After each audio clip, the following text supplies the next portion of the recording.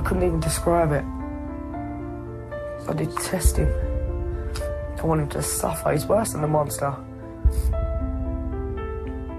He's the evil of the evilest. This is 12-year-old Tia Sharp. In August 2012, her decomposing body was found in the loft of her grandpa, Stuart Hazell. But that's not all the police found that day. There are few people worse than Stuart. Years before, he had chosen Tia as his prey, and his wife knew nothing about it. Tia knew more hardship than most kids her age, and sadly, no amount of red flags would make her family prevent her tragic fate. Before we go on, guys, I must warn you, this case is not for the faint-hearted. We'll discuss graphic details, perversion, and death. This is the full story of Tia Sharp. Our story begins in South London, UK, with a happy-go-lucky girl. Tia Christine Sharp was born on June 30th, 2000, to Stephen and Natalie in Croydon, South London. Natalie was still a teenager when she had her daughter, and raising Tia would not be easy for her. However, she was determined to be a kind and supportive mom. She was tiny. So holding her was like a Christmas present, you know, when you get what you actually asking for. When Tia was still a baby though, her parents split up and Stephen moved away. They knew they weren't ready to be a family, but Stephen loved his daughter a lot. So he spent a lot of time with his Tia. But there was someone else in the immediate family, Christine, Natalie's mom. Tia spent so much time with Christine that she sometimes called her mom. I was there when she was born. I saw Tia born. That was my first grandchild. That was untold love. That was it. Nothing was taking that away. The three of them were best friends.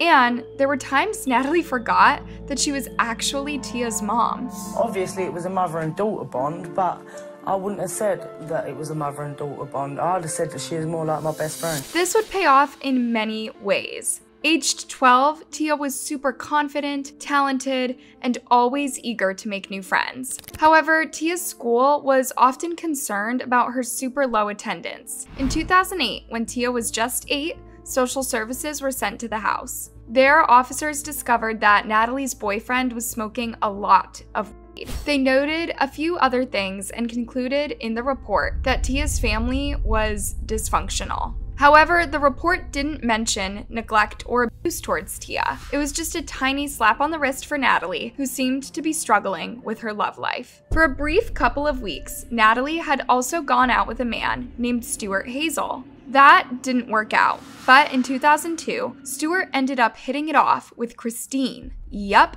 Natalie's mom.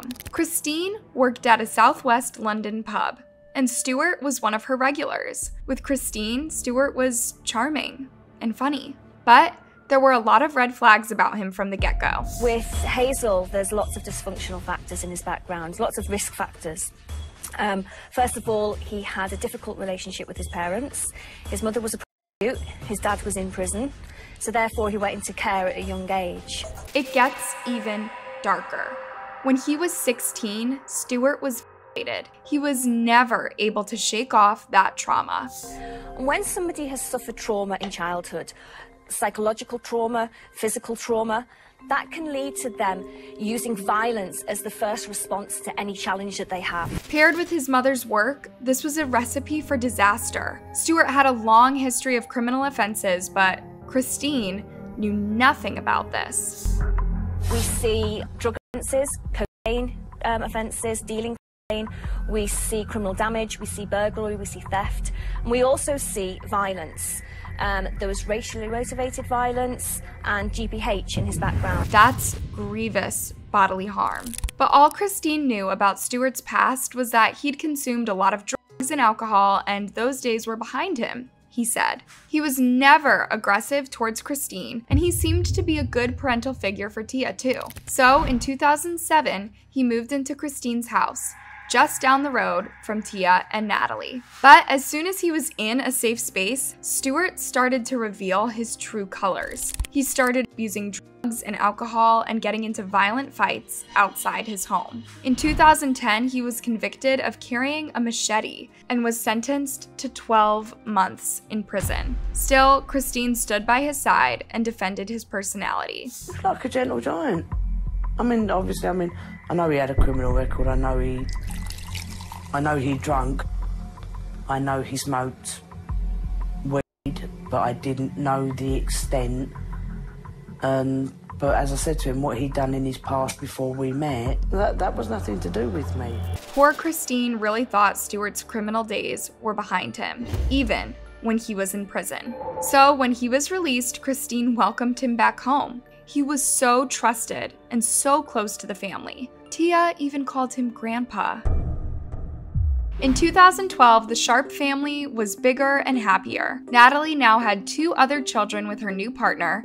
Tia was doing better in school, and Christine and Stuart were the extra set of parents Tia loved having. He was good to her.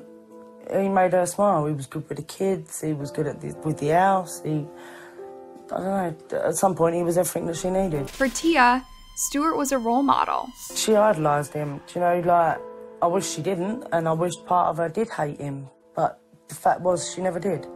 She couldn't wait to be around him. She idolised him, and he did her. On June 30th, 2012, Tia celebrated her 12th birthday. Natalie and Christine were going to take Tia to a nearby town for a weekend trip. When they asked her what friend she wanted to bring along, she said Stuart. She could have picked anyone her age, and she chose her grandpa. There is a real tragedy in this relationship. Here we have a young girl who fully trusts her grandfather, loves her grandfather, enjoys spending quality time with him. The polarities of viewpoint from what Tia sees him as to what Hazell actually is are so at odds with each other. On August 2nd that summer, Tia texted Stuart. She wanted to come by and spend a few nights at his house. Stuart never said no to Tia. I received a text message on the phone from Stuart saying that Tia could stay there if she wanted to. Mum weren't going to be there. Like, it was up to her with that. I remember shouting to Tia. I was on the toilet. I remember shouting, reading out the message, and she just jumped off the kitchen side with a yes, yes, yes, yes, yes, went into the bedroom, done whatever she was doing, got changed or whatnot, and that was it. Excited, Tia packed a small backpack and went to meet Stuart at the Addington train station. The two went shopping together before returning home. I wished I hadn't have read the text message. I wished I hadn't have read it out to her. I wished I'd told her no, she wasn't staying there. I blame myself. If I hadn't have read the reply, she wouldn't have gone. That evening, Christine was away, but she called home to talk to Stuart. He said he was playing on the PS4, and Christine could hear Tia in the background saying, "No, I'm playing on the PS4. Tia laughed, and Christine knew all was fine. But that was the last time anyone heard Tia's voice. On August 3rd, Christine came home from work and asked Stuart where Tia was. Stuart calmly said she was out in Croydon buying flip-flops. But by 6 p.m., Christine and Natalie knew something was wrong. Perhaps Tia had gotten lost in Croydon, or maybe someone had snatched her. When they called and messaged her, she didn't pick up. We drove around for a little while, and I just at 10 o'clock saying there was too much time. I shouldn't have waited that long, but again, I did because I was hoping, just hoping that the tram was late or she was with a friend. At 10 p.m., Natalie, Christine, and Stuart turned up at the local police station and filed a missing person report. It was pretty clear to the mother and daughter that Stuart cared just as much about finding Tia. He seemed worried, seemed as frantic as I was, but didn't say much. He reacted normal, but he knew where she was. He knew what he had done. Nothing slipped. No one suspected a loving grandpa who accompanies the rest of his family to the police station. Stuart was the last person to see Tia, though, so he told the police he'd last seen her midday, August 3rd, before she left for Croydon. On top of Stuart's account, a neighbor told the police he'd seen Tia leave Stuart's home. That was the perfect alibi for him. The police had to be certain, though, so they obtained a search warrant for Stuart's house. To their relief, there was nothing strange inside. The house had been searched by a search team. A simple human error from an officer who was inexperienced and perhaps not properly trained for that role had led to the body not being found. Yep, Tia's body was decomposing upstairs in the loft where no one thought to look. The search for Tia was long and harrowing. The police were looking for any place but Stuart's house, having cleared him of suspicion. And Tia's family was desperately asking people for witness accounts, clues, even thoughts and opinions. Anything that could point them in Tia's direction. I found it physically hard to believe that Tia had gone missing and not one person saw her. Within days, Tia was being searched for all over the UK. The Croydon community was especially involved in the search, holding candlelit vigils and putting up posters, and leading everyone was Stuart. Often what we see with offenders who are very manipulative and show traits of antisocial personality is when the media descends because somebody is missing and they know that they've killed them, they actually seek the publicity. And they're getting something from that. At that point, he's thinking he's very clever. Being at the center of attention, Stuart became a controversial figure. Some papers argued that he was the last person to see her alive, so perhaps he knew more than he was letting on. Stuart's response? He invited ITV to his home to accuse these papers. They believe what they read in the papers, they can do whatever they like, because I know deep down in my heart that Tia walked out my house. They're just going on what he's saying, and when they say you say something, they twist your words. Do you know what I mean? I'd love to sit there, and they asked me stupid questions yesterday, like, oh, did you do anything to Tia? Well, no, I bloody didn't. Excuse my language, but no, I didn't. I'd never think of that. I'd love her to bit. She's like my own daughter, for God's sake. We had that sort of relationship. Stuart even comforted Christine as she despaired over missing her granddaughter. But a week into Tia's disappearance, Christine would make the most horrifying discovery. Friday morning I got up and the smell was really intense. Once again I was looking and I just couldn't find it, and I was pulling everything out, but I just could not find the smell. And then when the police turned up, and that's when they just said to me, can we leave the house? On the morning of August 10th, the police searched Stuart and Christine's home for a fourth time. This time, they came out with a bag. Tia's decomposing body had been wrapped in duct tape and trash bags and hidden inside the loft. A week had gone by, and the plastic and the summer heat had turned her body into unidentifiable remains. The forensics team had to confirm her identity through dental records. It was pretty clear who the police had to arrest. The cops tracked Stuart miles away in a Canning Hill shop buying vodka. So what can you tell me about the murder of Tia Sharp, Stuart? Stuart? I'll cut them in if you must listen, please. As he was taken away to jail, dozens of people waited on the street to curse him and throw things at the car. If that's how the people of London felt, imagine how Natalie and Christine felt. I wanted to kill him. I prayed that one of them people got their hands on him before the police did.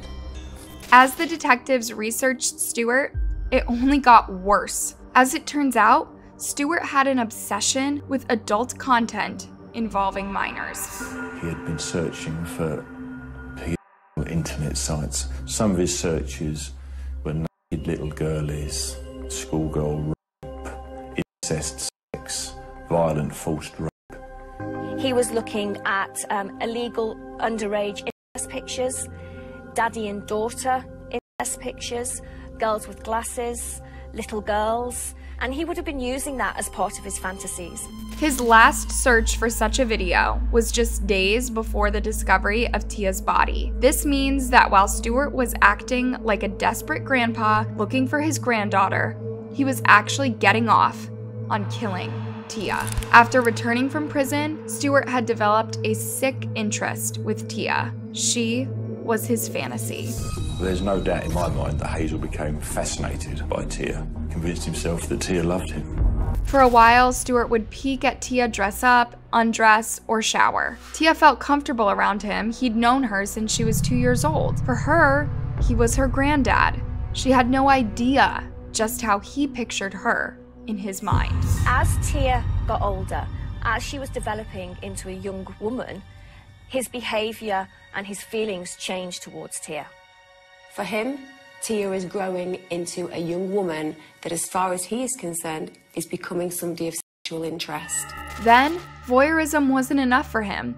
Stuart began filming Tia while she was applying body lotion to her legs. Then he filmed her asleep in her bed. In that creepy recording, he also took a moment to film his own looming shadow on the wall. He enjoyed the power, the feeling of controlling her, in a way she never suspected. Within months, Stuart set up a spy hole from the bathroom into Tia's room, and when Christine was away for the weekend, he acted on his worst impulses. Stuart's story to the cops was that he'd passed out from drinking. When he woke up, he found Tia had fallen down the stairs and died. Feeling guilty, he tried to cover it up. But the police found Stuart's pictures hidden on a memory card inside his home. The very last picture he took was of Tia's naked body manipulated into a graphic position. This image depicted a naked female on all fours with the photograph being taken from behind her. It gets even darker. The police uncovered a vibrator from the house and sent it for DNA testing. It had Tia's DNA and blood on it. Her step-granddad had hurt her in the worst possible way. I couldn't even describe it. I detest him.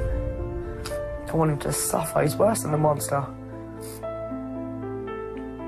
He's the evil of the evilest. Stuart never admitted his guilt. He even sent a letter to his dad containing the same bogus story he'd told the cops. There was no evidence that Tia would have fallen down the stairs, no head injuries, no hemorrhage, nor damage to the spinal cord. At his trial, Tia's family had to see the gut-wrenching photos Stuart had taken of Tia shortly after violating and killing her. 5 days into the trial, Stuart changed his plea to guilty. At 11 o'clock, the legal teams and the judge came back into court. Stuart Hazell stood in the dock. Lord Carlisle asked that the jury be brought in. Lord Carlisle, Stuart Hazell's defence barrister.